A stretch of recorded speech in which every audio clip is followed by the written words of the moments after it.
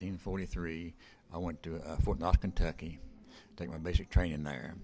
And from there, I went to Fort Meade, Maryland. And from Fort Meade, Maryland, I went to Camp Shanks, New York. From there, I went to Scotland. And then from Scotland to England. England to France. I went to France in July of 44. And I went in action then in last of July. And I stayed in action then. We went until we got to Germany. We was in Stolberg, Germany. Did you get my message? And then the Germans broke through the lines there during the Bulge. And we went back to Belgium, put them back to Belgium, man. Then I got wounded in a little town, was R-E-G-N-E. I call it Regine, I don't know how you pronounce it.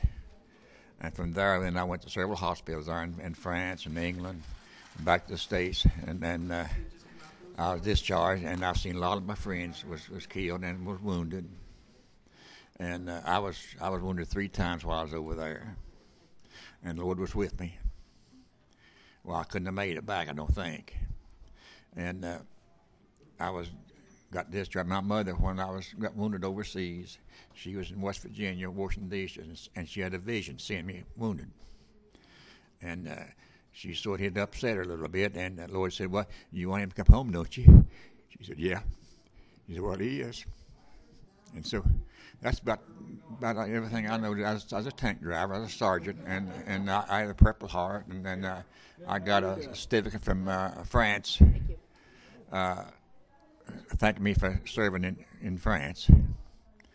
And I got 3 battle stars, ETO ribbon, Good Conduct Medal, and I was going to stay in service, and I thought, well, they wouldn't keep me on account of my disability. So I got discharged and tried to get back in, and they wouldn't take me. And I'm on disability. And I enjoyed the service after I took the basic training. But I think every boy and girl should take a hitch in service if there's no war on. Because it makes you learn to take care of yourself. And if you want to know anything else, I don't know.